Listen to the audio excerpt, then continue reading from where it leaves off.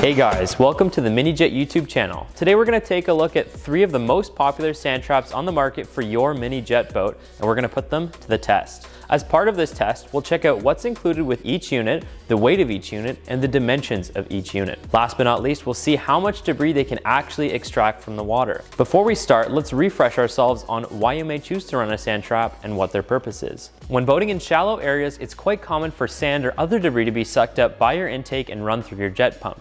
Now, this isn't a huge deal for most of the components in the pump if they're upgraded or were made out of metal by the OEM. However, we start to run into some issues when we get to the cooling pickup. Some of the water coming off of the jet pump is rerouted and sent inboard to cool your engine. If this water is contaminated with sand, it may accumulate in your cooling system, which could ultimately lead to overheating as well as a host of other bad things, potentially resulting in engine failure. Now, if we install the sand trap between the pickup on the jet pump and the inlet on the engine, we can filter out the debris before it makes its way into the engine's cooling system, making sure that it gets nice, clean water. Now, the sand trap will have to be emptied fairly regularly to ensure it doesn't get backed up. That's a pretty small price to pay to keep your engine running well. Now let's talk about the 3 sand traps that we're going to be testing today. First, we have the SSS Engineering sand trap. Now, out of the box, this is a pretty bare bones unit, so you'll have to supply your own fittings, drain valve, and mounting hardware like we've got here. We're looking at a weight of about 4.3 pounds and overall dimensions of 14 by 6 by 6 inches. Second, we have the KLS Marine sand trap. This one includes 3/4 inch inlet and outlet fittings, as well as a drain valve, but you'll need to supply your own mounting hardware. This unit weighs about 5.5 pounds and has overall dimensions of 12 by 6 by 6 inches. Finally, we have the Minijet sand trap. This kit is pretty comprehensive and includes all the fittings and mounting hardware that you'll need. We offer this kit in your choice of 3/4, 5/8, or 1/2 inch inlet and outlet fittings to suit different cooling lines and different sizes. With this kit, we also supply a raw aluminum mounting bracket, which you can either bolt or weld into your hull. This unit is by far the lightest at 3.3 pounds and is fairly compact with dimensions of 17 by 10 by 6 inches. One notable feature about this trap is that unlike the other traps that rely purely on gravity or centrifugal force to remove debris, the Minijet sand trap uses a combination of gravity, centrifugal force, and an additional stainless steel filter to catch even more debris and prevent it from reaching your engine. So here we've got our sand trap testing rig. Now at the top we have a constant supply of cooling water and a bucket with an agitated mix of sand and other debris. This slurry of water and debris will flow down from this bucket and enter our sand trap that we're testing on the stand. Now on this test stand, we can observe the function of each of the sand traps and watch as they fill up with sand and debris. So we've got a clean bucket, which will capture the exiting water and show if any debris has gotten past the sand traps. All right, so let's start the water and get into the sand trap shootout. All right, so we've got the SSS Engineering sand trap mounted in our testing rig. Let's flow some water and sand through it and see how it performs.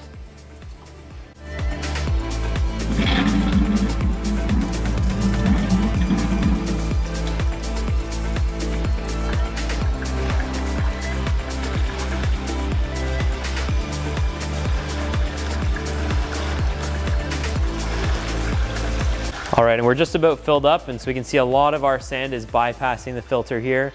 So that's not great. Let's take this thing apart and see what we're looking at. All right, so here we've got the results from our SSS Engineering sand traps. This is what all bypassed the system. So this is basically everything going into your engine at this point. So we're looking at a lot of leafy debris on top, and underneath I think we've got a bit of sand. So let's strain off the top layer, and then we'll get to see what's actually underneath.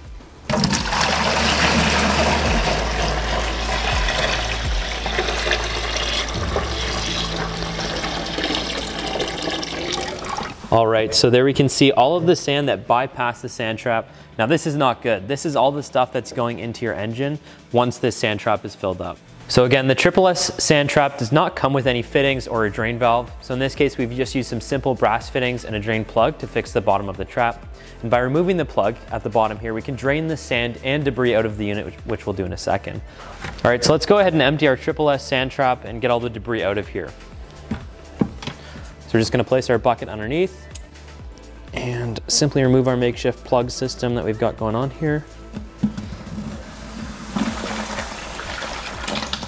All right, now if you're on the side of the river and this is kind of what you've got to work with, you're trying to empty your sand trap and you just pull the plug out without running your engine, there's a lot of sand still caught inside the trap. Now this can be flushed out with extra cooling water by turning your engine on, but it's really hard to completely clean the flat bottom of the trap, and it leaves a lot of debris still in the system.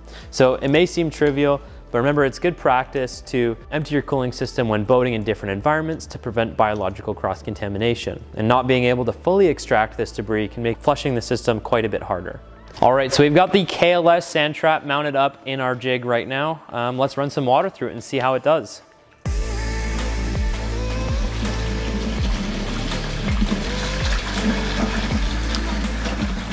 Now, just like the SSS unit, we can see the bowl is filling with sand and debris as the cooling water moves through the system. And now as the trap reaches its maximum capacity, we can see that there's a lot of sand bypassing the filter, and that's going straight into your engine. So let's stop this test. We'll empty out the sand trap and see what's in the final bucket. All right, so let's see what the KLS sand trap let through the system. So up top here, we've got a lot of organic material. Now these are all leaves and stuff that floats in water that the centrifugal style trap is not able to get out. So that's both the SSS style and this KLS trap. So once we pour this off, we'll be able to see the sand underneath, and that's what we're really looking for here. All right, so we got a lot of organic debris in here, and underneath we can see there's a pretty healthy amount of sand. Now this is not ideal. That's all sand that's going to be going into your engine otherwise. All right, so this KLS sand trap does include a ball valve for the bottom of the trap. Now that's very handy because it makes draining this a lot easier than trying to pull out a plug. So let's open this guy up.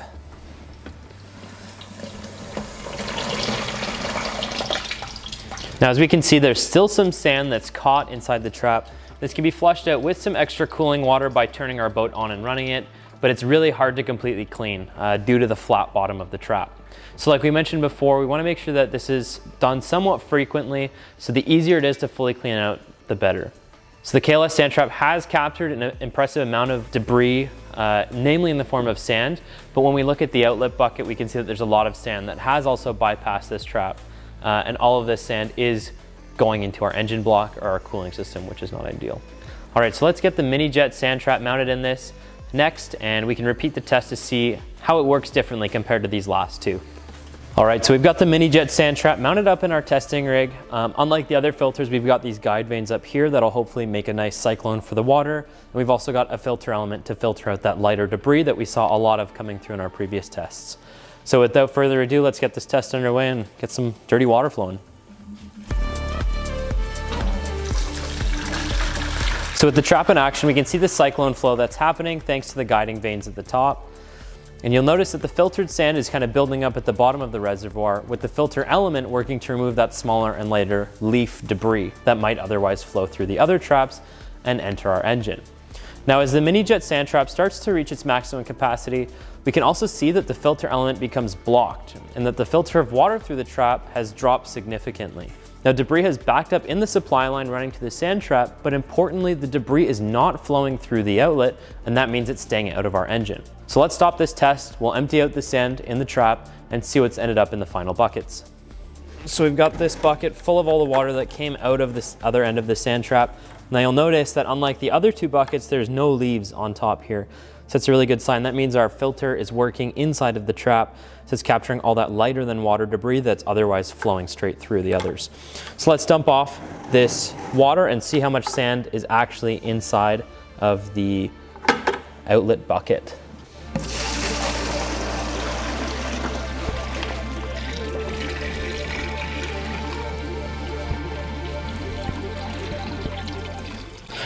All right, so we can see there's barely any sand that's actually made it through. So this is really good. Remember, this resembles our engine, so the less sand that's in this bucket, the better. Now let's empty out this side of the trap and see how that goes.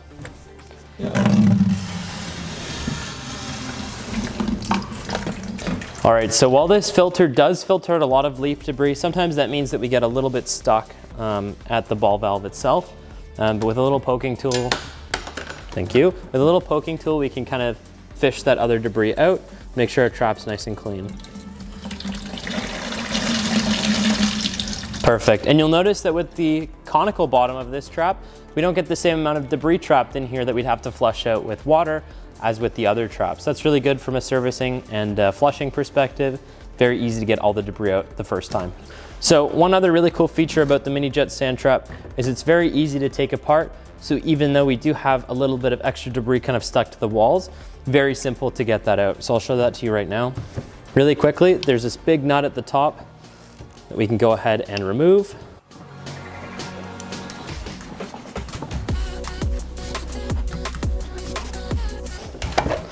And so by doing that, we can pull off the entire filter element. Now from here, it's very simple to just kind of, pull out the extra debris that's kind of lodged itself in here. And this is something that you could do at the side of the river if you're in a pinch. Okay, so here's our filtering element with that nice, kind of cycloning veins at the top that we were talking about before. And you can see this is a very fine grit filter, which means it's keeping a lot of the sand and the debris out of our engine. Like I mentioned before, super easy to clean at the side of the river. I'll just rinse this out in our bucket here. Same thing with this guy. Slide that back together. Throw the nut on the bottom. And very easily we can bolt this back up to here and get back on the river.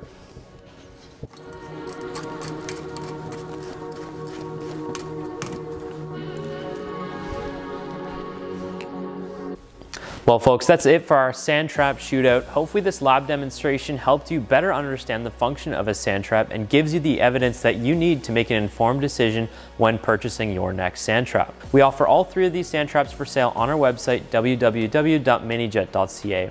If you have any questions about these sand traps, or if you want more information about any of our other products, please contact us through email, phone calls, or by direct message on our social media platforms. We're always happy to chat about boats. Thanks for joining us in the lab today. Be sure to drop a comment if you'd like to see more videos like this, and let us know what products you'd like to see us test next. Catch you on the water.